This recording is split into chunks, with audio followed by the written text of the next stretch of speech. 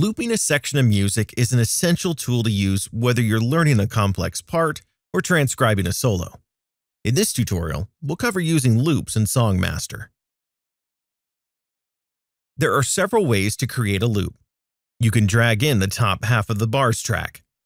Notice that dragging in the bars track will obey the current Snap to setting. You can also create a loop by dragging in the bottom part of the waveform. Notice that the cursor changes from a pointer cursor to a Create Loop cursor to let you know where you can create the loop. A third way to quickly create loops is to use shortcut keys. In the navigating tutorial, you learned that an easy way to move the playhead is to use the block of keys shown here. The middle key in each row can be used to quickly define a loop region. For example, I can loop the section that the playhead is in by pressing W. Pressing W again will turn off looping. Similarly, pressing X will toggle a loop for the current bar.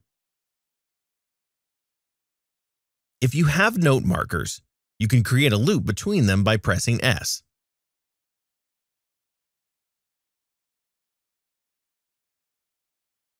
In this example, I've inserted note markers at each phrase to simplify transcribing and practicing the solo.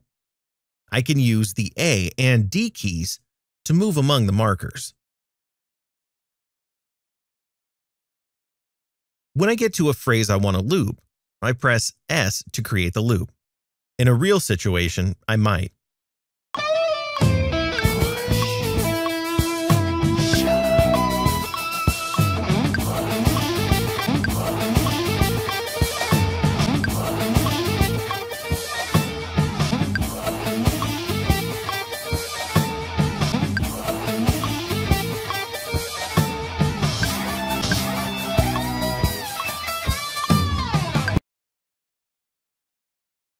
We can also adjust the start and end points by dragging the loop markers.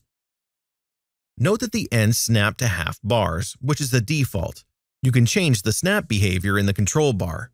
For instance, let's set it to snap to beats. For finer adjustments, you can temporarily disable snapping by holding Shift while dragging. To move the loop region, drag the yellow bar.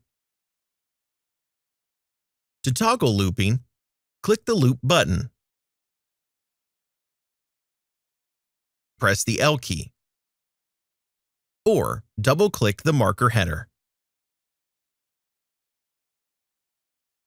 When learning or transcribing a phrase, it's often convenient to play the phrase, then pause a bit to hear yourself play it before playing the loop again. If you drag the very top part of a loop marker, you can create a silent region. For instance, let's say you are learning a one-bar phrase. You can extend the curtain on the right for one bar.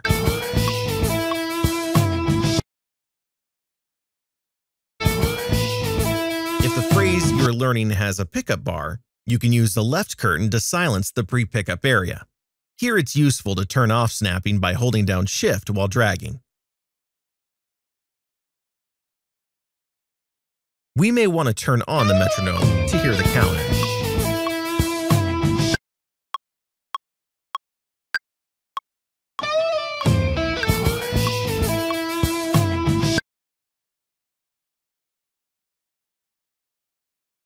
You can extend a loop by holding Shift and pressing one of the keys on either side of the loop key. For example, we can extend the end of the loop by a bar by pressing Shift-C.